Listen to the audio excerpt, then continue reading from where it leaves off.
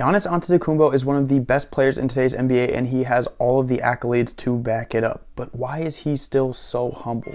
What's up, guys? My name is Bogar. If you're new to the channel and you enjoy NBA content, make sure you subscribe. Now today we're going to be talking about Giannis Antetokounmpo and why he's still so humble and kind even with all the accolades and achievements he's had in his career. Make sure you hit that like button below, see if we can get 20 likes on this video, and let's get straight into it.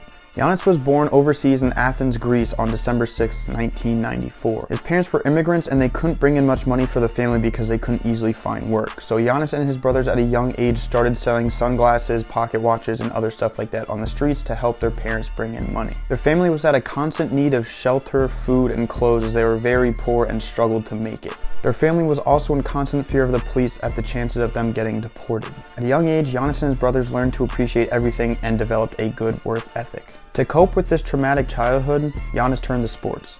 He actually started off playing soccer until he was recruited to play basketball with his size. This is what changed his life forever.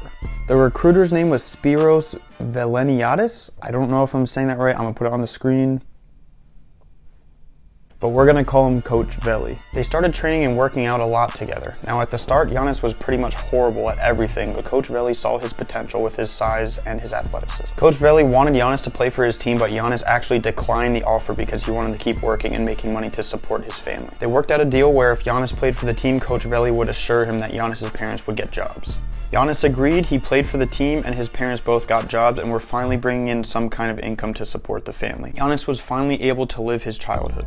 Throughout the first couple of years, Giannis actually struggled playing basketball, but his passion and strong work ethic allowed him to stay competitive. He eventually ended up improving and scoring more and more and becoming more dominant. With his last game with Coach Veli, he ended up putting up 50 points. Then we're going to fast forward to 2012 while Giannis was given an opportunity to play for a Greek pro basketball team. He capitalized on this opportunity, grinded, and made sure that he could do anything possible to make his team win. This is the year that he became a nationwide prospect and many teams turned their heads and wanted him. So he ended up declaring for the NBA draft and he was selected 15th overall by the Milwaukee Bucks. This changed both his and his family's lives forever.